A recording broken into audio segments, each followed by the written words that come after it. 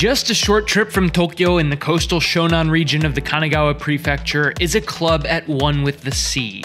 This is a team that has developed J.League icons and surfed plenty of ups and downs in Japanese football.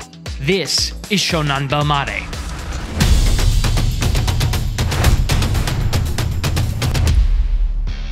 This club had a long and distinguished pre-J-League history, including national championships and a pair of Emperor's Cups as a company club in the 1970s and 80s. But Bellmare's J-League debut had to wait until 1994, the second season of the competition. Upon transitioning to the professional game, the club adopted the name Bellmare, taken from the Italian words bello, beautiful, and mare, sea, as a proud reference to the club's sublime coastal environs. Originally Bellmare Hiratsuka, named after the city they're still based in today, the club eventually adopted the name Shonan Bellmare after the entire coastal region, and it's a seaside character that is instantly recognizable in all they do. Bellmare began their J-League journey in '94, and they did it in style, finishing 5th in the league and capturing the Emperor's Cup. They'd follow it up the year after with an Asian Cup Winners' Cup, a victory that introduced the world to 18-year-old Hidetoshi Nakata, who scored a dramatic winner in the final. Because of goals like these, Nakata became not only the first great Bellmare superstar, but also a modern Japanese football icon.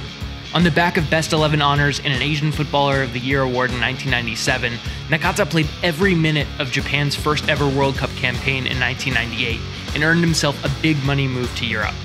That was just the beginning for Nakata, but unfortunately for Shonan, it signaled the end of their glory days, as the very next season they were relegated to J2, where they'd spend the next decade. While Bellmare have yo-yoed between J1 and J2 since then, they did pick up silverware in the form of second division titles in 2014 and 2017. And no Shonan fan will ever forget this moment on the 27th of October 2018 when 20-year-old Daiki Sugioka thumped the ball into the net and defeated Yokohama F. Marinos for the club's first ever J-League Cup. So the past has seen its share of both ups and downs, but what about the present?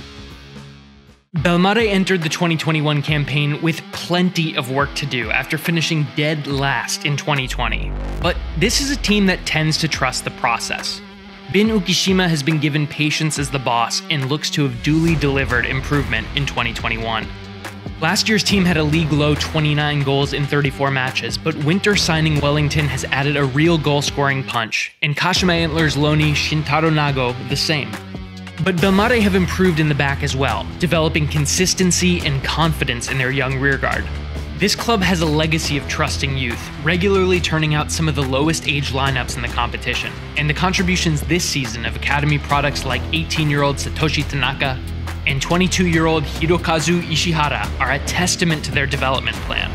Add to that the at times brilliant play of 20-year-old Kosei Tani, who's between the sticks on loan from Gamba Osaka, and you can see how young talent can shine in Shonan.